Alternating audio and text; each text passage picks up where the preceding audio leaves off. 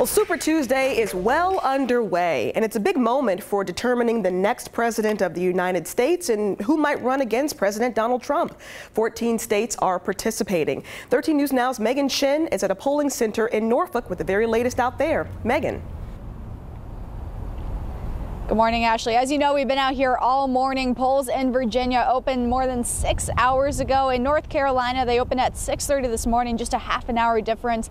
And ever since the doors opened here at the Chrysler Museum, it's been a constant influx of people going in and out.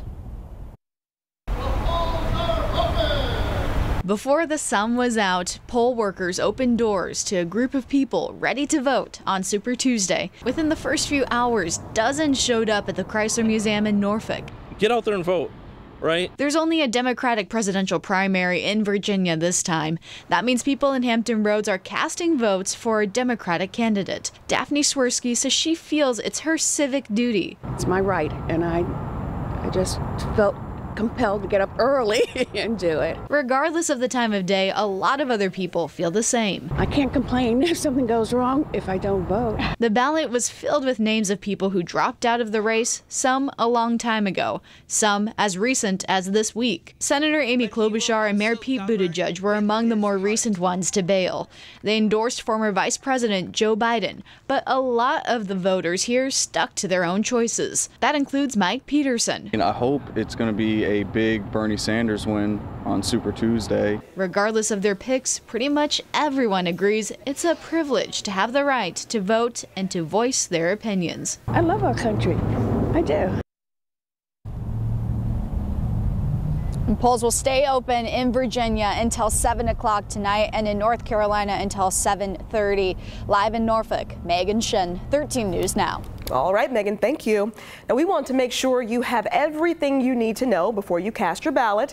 Just text the word primary to 757-628-6200, and we'll send you a link to our primary guide. Well, Virginia and North Carolina aren't the only states holding primary elections today. So we already told you a total of 14 states will decide who they want to nominate in the presidential election. And ABC's Inez de la Cuetara has the details.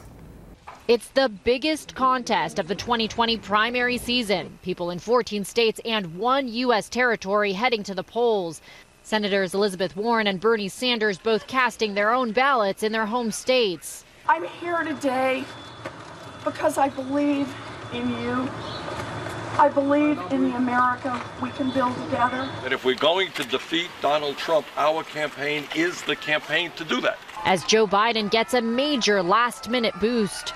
Pete Buttigieg and Amy Klobuchar both dropping out of the race for president and endorsing the former vice president. Biden surging after that big win in South Carolina. If you are tired of the extremes, you have a home with me. And I think you know you have a home with Joe Biden. Folks, this is a team. A show of unity from the moderate wing of the party to stop Democratic socialist Bernie Sanders from winning the nomination. Let's put forward somebody who's actually a Democrat. Super Tuesday will also be the first time Mike Bloomberg is on the ballot.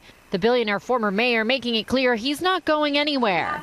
I have no intention of dropping out. We're in it to win it.